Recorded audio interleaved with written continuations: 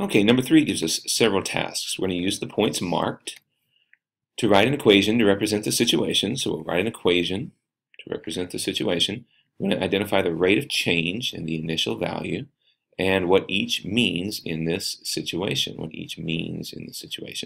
So part 1. So it looks like, according to our graph, that the accountant's minimum charge is going to be $80. Even if they only spend 0 hours on it, you're going to spend $80. So we know that that's going to be the initial cost. So $80 is the initial cost.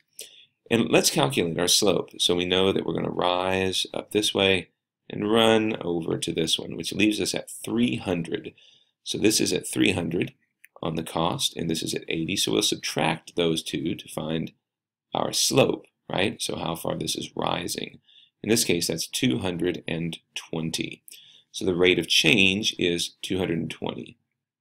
220 for every 4 hours.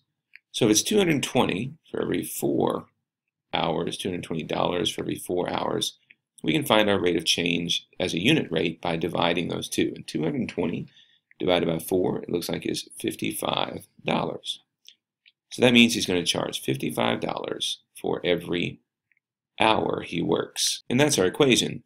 And in the process of finding that equation, we also found our rate of change, which was $55 per hour. And then 3, our initial value was, of course, 80, where he starts off. And what each one of those means? Well, $55 per hour is his hourly rate, right? So we know what that is. And $80 is probably some sort of initial service fee or a base charge. So we'll call it his service fee. And that answers our equation. We've got our rate of change, our initial value, and the meaning for each one of them. We are done.